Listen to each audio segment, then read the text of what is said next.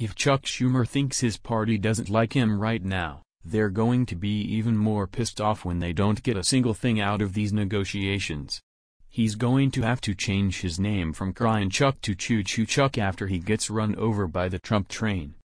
Seeing how he was responsible for leading the charge in shutting down the government, Senate Minority Leader Chuck Schumer has been fending off attacks not just from pissed-off Republicans but from his own constituents.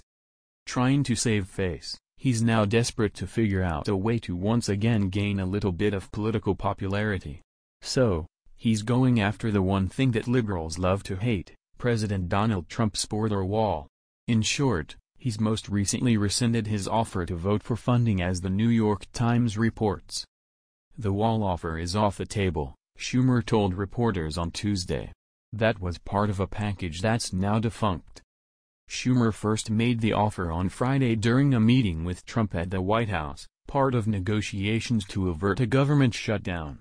Schumer said he put Trump's signature campaign issue on the table in exchange for legal protections dreamers, young immigrants brought to the U.S. illegally as children. It was the first thing the president and I talked about, Schumer said Tuesday. The thought was we could come to an agreement that afternoon, the president would announce his support, and then the Senate and the House would get it done and it would be on the president's desk. He didn't do that, so we're going to have to start on a new basis. Source: USA Today. Too bad for Schumer, things just blew up in his face big time. President Trump heard about the Schumer's comments and decided to hit back at him, and Trump just got the last laugh, taking something off the table that Schumer and his fellow Democrats desperately want. Cryin Chuck Schumer fully understands, especially after his humiliating defeat, that if there is no wall, there is no DACA, President Trump wrote on Twitter. We must have safety and security, together with a strong military, for our great people. Someone who changes his stance based on who's president does not make a good politician.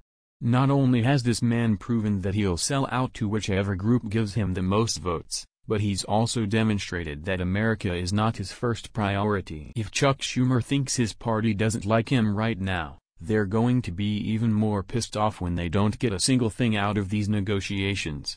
He's going to have to change his name from Cryin Chuck to Choo Choo Chuck after he gets run over by the Trump train.